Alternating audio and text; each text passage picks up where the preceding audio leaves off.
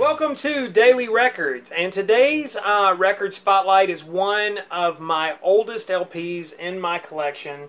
Something I bought many years ago for a couple of bucks. It is Todd Rundgren's Something Anything. There's Todd right there. Also features a beautiful gatefold of Todd recording the album, because this is kind of like McCartney's first album and Stevie Wonder's 70s stuff. Todd pretty much plays and writes everything on the album. Now, this was released in February of 1972, recorded in late 71. Todd had kind of risen to prominence with the band The Nazz, and then later started his own recording career as Runt and did a couple of albums. This is his third album, and probably his best known, and a lot of people consider it to be Todd's greatest work on the Bearsville label. This album is a double record, like I said, on Bearsville, and it features some of his best known songs. Hello, It's Me, his version of that song that was re-recorded from the Nazz version, which was a little bit slower.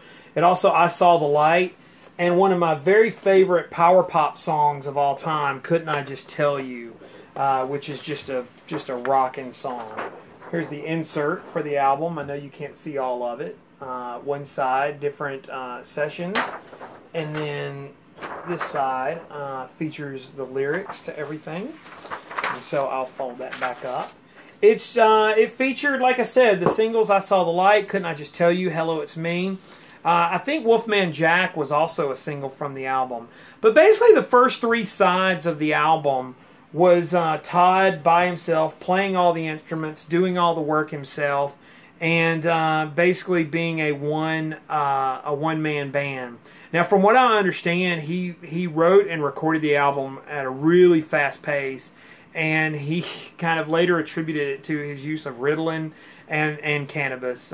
He said it caused him to put out a lot of stuff at one time. Now, side 4 of the album on the second disc, basically he brought in a band to fill out those tracks, and so you can hear a lot of the studio banter on there. It's Todd producing. But this album sort of became Todd's calling card. It was sort of the thing that gave him probably the cult following that he enjoys to this day. Todd certainly has diehard fans out there in the world, and this album really is sort of the cornerstone for all that. The first two albums have, you know, some nice ballads, a couple of nice rockers, and then the albums after this. And Todd gets really spotty. I mean, Todd's one of those artists that he goes all over the place stylistically. He never really just stuck with one single formula. But he's an enormously talented producer, a great songwriter, excellent singer, and a phenomenal guitarist. So he's just a threat in every way.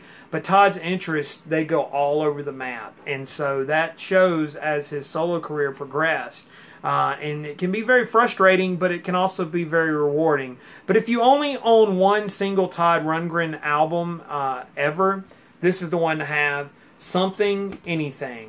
So like, comment, subscribe down below. Share the video if you're so inclined. Follow me on Instagram and Twitter. It's TommyBurton75. And thanks for watching.